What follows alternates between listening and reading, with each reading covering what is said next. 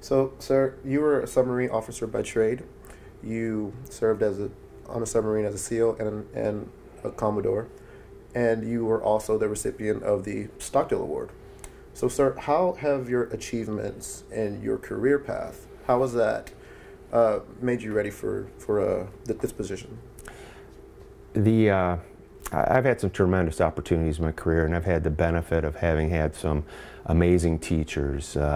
From my first chief when I was a division officer, all the way up to most recently Admiral Moran, and a lot of great commanding officers and flag officers and first-class petty officers along the way. I learned from everyone, and I'll tell you, my biggest takeaway is, you know, respect is a two-way street. You respect folks up the chain of command. We talk about that a lot, but I believe it pays huge dividends when you show respect down the chain of command as well. And that's sort of a form of humility and understanding that everyone can contribute regardless of their rank. Everyone has fresh ideas. That's a form of diversity, fresh ideas regardless of the seniority.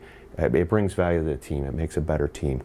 But by showing that up and down the chain of command, by working for your team, they will give back to you thousands of times over. This tour I'm particularly excited about because now I get to work for the team, and everything I do when I come into the morning, I'm excited about going to work, about what I can do to help our sailors each and every day. Awesome.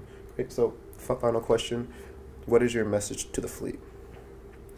I would just ask the fleet to understand that, first of all, you've got a lot of folks working in the manpower, personnel training, and education enterprise that have your best interests in mind each and every day.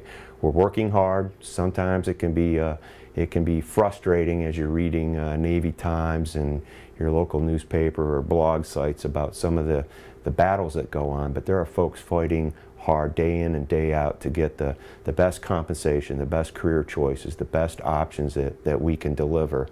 And I think in the end, the Navy's a great place to stay, and we are going to continue to get even better, and we look forward to seeing you out in the fleet. Awesome. Well, sir, that's all I have for you. Thank you for answering the questions. Thanks, Mr. Burleson. And again, congratulations on your position as CNP. Thank you. And thank you all for watching, and be sure to stay tuned for the latest news coming from Chief Naval Personnel Office.